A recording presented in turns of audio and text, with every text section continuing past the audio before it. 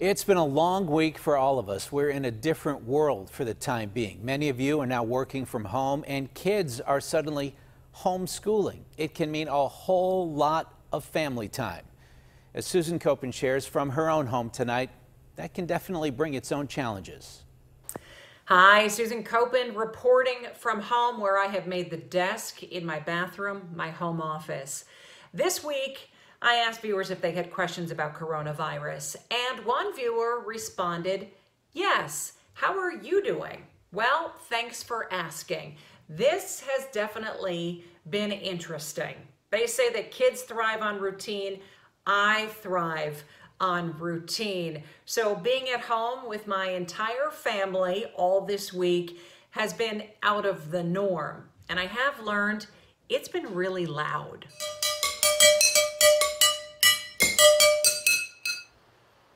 That was music class. Also, everybody at home eating breakfast, lunch, and dinner has led to lots of dishes. Does anybody want to help me clean up? No. And at one point, the internet crashed.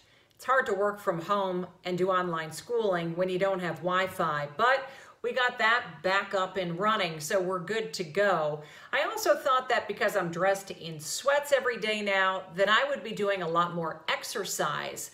My fitness friend even sent me some workout at home videos.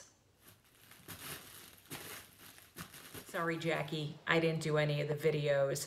But I did go for a walk one day to get away from the noise and the madness and the technology that was crashing around me. And on that walk, I encountered this.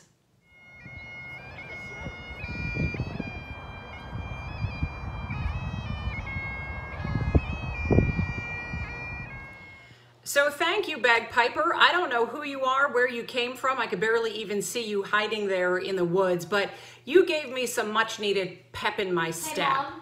Yes, honey? Where are my socks? Honey, I don't even know what day it is. So as I was saying, if you're feeling a little off, it's okay, because a lot of us are. Hey, Mom. Yeah. Can you cook some dinner? I'll get right on it. Okay. Hang in there, everybody. We got this. Susan Koeppen, KDKA News.